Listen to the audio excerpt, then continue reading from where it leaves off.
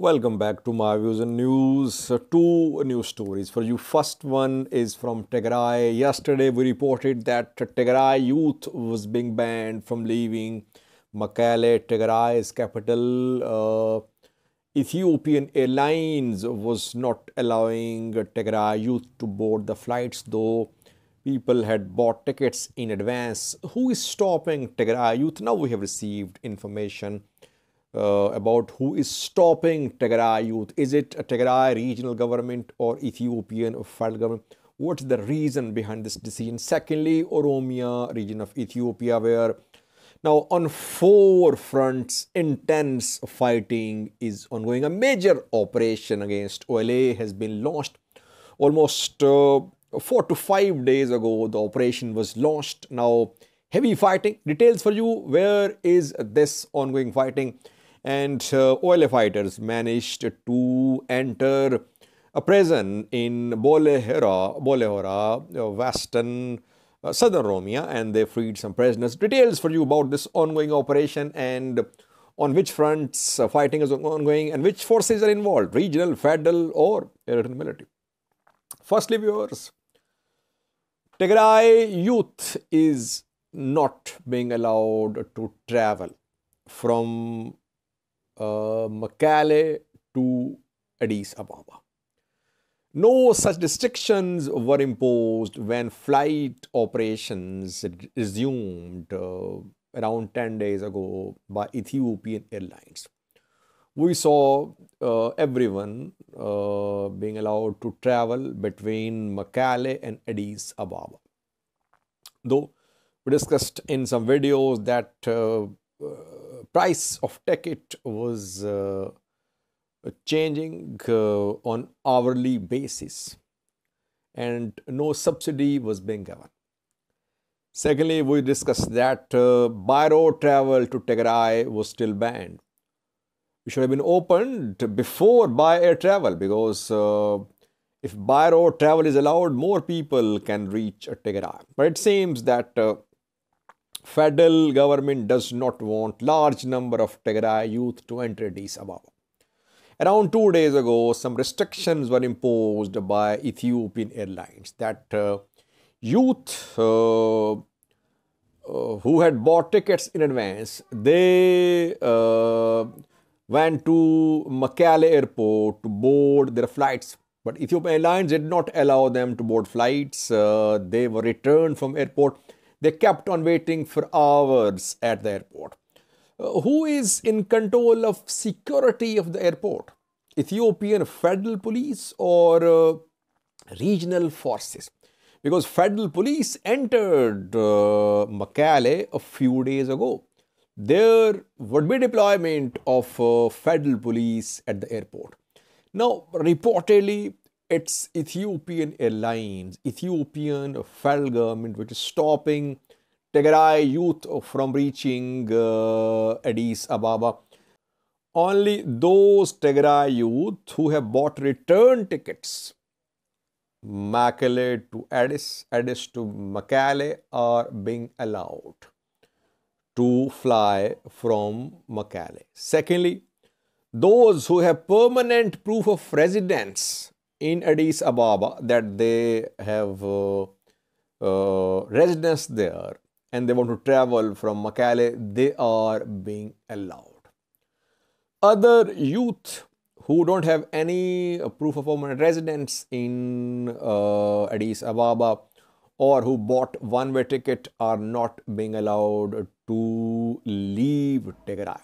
Because there are fears that large number of Tigray youth could try to enter Addis Ababa. Youth wants to flee. There could be different reasons behind this development. Youth has suffered a lot. We have seen conscription as well in Tigray. When before the start of third round of fighting, Tigray authorities recruited youth by force in Tigray Defense Force, and there are economic issues. There are no jobs available, no economic opportunities in Tigray. So obviously, Tigray youth would like to leave Tigray to go somewhere outside Tigray for better economic opportunities. But Ethiopian federal government is not allowing Tigray youth to leave Mekelle, Tigray's capital. That is why by road travel is not allowed. If it is allowed, you would see that thousands would try to flee Tigray, especially youth. Second level, Oromia region of Ethiopia, where a large-scale operation against Oromo Liberation Army is underway on 4 fronts. Heavy fighting is ongoing. Government has decided to find a military solution to this conflict. OLA proposed talks. Ethiopian government tried to talk through Abagadas. OLA rejected talks through Abagadas. OLA wanted Tigray-style negotiations in the third country. It did not happen. So, a major operation against OLA is underway. On 4 fronts, fighting is ongoing now. Intense fighting. Firstly, Eastern Front, East Sheva, Fintale, Bosat. In these 2 towns, heavy fighting is being reported. Secondly, Northern Front, Silale, and Central Front like Miktarobi in Vasheva. Thirdly, Southern Front, Guji, Borana, from where OLA fighters fled towards Eastern Oromia, but still they have some presence there. And OLA fighters have shown a video from West Guji, where they freed some prisoners from Bolehora. Bolehora is in West Guji. And fourthly, Western Oromia, Valaga, main battlefront in this part of Oromia. In the previous video, I reported about fighting in Kallam, Valaga, where intense fighting ongoing for the last 4 to 5 days. And in Western Valaga as well, there is ongoing fighting from BG, from Gambala, from Addis Ababa, from Amhara region. From all these directions, federal forces, Ethiopian National Defense Force are trying to surround OLA on these 4 fronts. So coming days are very crucial. Large-scale displacements expected. It has started. Large-scale displacements are being seen in western part of Oromia. And since aid organizations have no access there, so we should be surprised if we come to know that people are in dire need of food aid in these areas close to which fighting is ongoing. Who is involved in this fighting? Federal forces, obviously, regional forces too, from Oromia and from neighboring regions. From BG, reportedly, Benishangul Gumuz regional forces are involved. They entered Western Oromia from BG. From Amhara region, Amhara forces are on their side of the border, Amhara-Oromia border. We could not confirm the involvement, the participation of other regions' forces.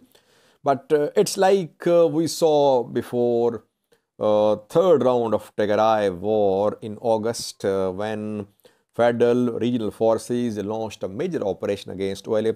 We're seeing the same. That operation was postponed after a few days of fighting because fighting broke out in northern Ethiopia. Now, once again, federal regional forces have resumed their large-scale military operation against Oromo Liberation Army.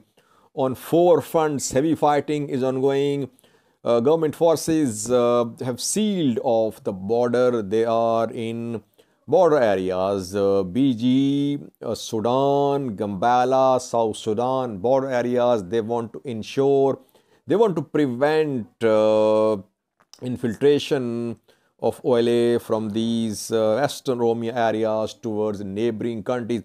So hard times ahead for Oromo Liberation Army. Can OLA manage to repel this major offensive? That remains to be seen. Is Eritrean military involved in this war? It's not clear, but a few days ago at a briefing by Ethiopian ministers and officials, member of a political party, Oromo Federalist Congress, raised the question that Eritrean military was present in BG and Oromia. but no visual confirmation so far. So it means that Ethiopian federal government wants to weaken Oromo Liberation Army before the start of talks. Talks could happen, but so far no signs of talks. Government is trying to emulate what it did in northern Ethiopia. It weakened TPLF, then TPLF made concessions. It agreed to be disarmed at the table in Pretoria and in Kenya. Can the same happen in Oromia? That remains to be seen. OLA is fighting back. Can it fight back, or will it try to mobilize international community for start of dialogue? That remains to be seen. It will be interesting to see the role of Oromia opposition parties, OFC, Jawar Bekele Garba Party, Oromo Liberation Front, which is political face of OLA, Oromo Liberation Army. So it's a different type of war. War in Oromia is a different type of war because OLA members are a part of the community. They are closely knit with the community. It's difficult to single them out and to arrest them, to detain them.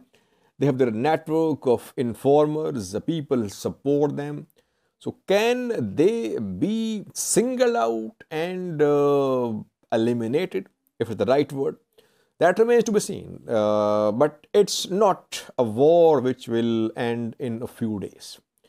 Because OLA fighters, they don't have tanks, artillery pieces. They are armed with small weapons. So they can easily change their locations. That is how they keep on surviving, that they are extremely swift. They can change their positions swiftly. So they'll keep on fleeing from their hideouts and then they'll return. That is what has been happening for years. Let's see. This time, federal government seems to be confident it can eliminate OLA. Let's see. Thank you for watching.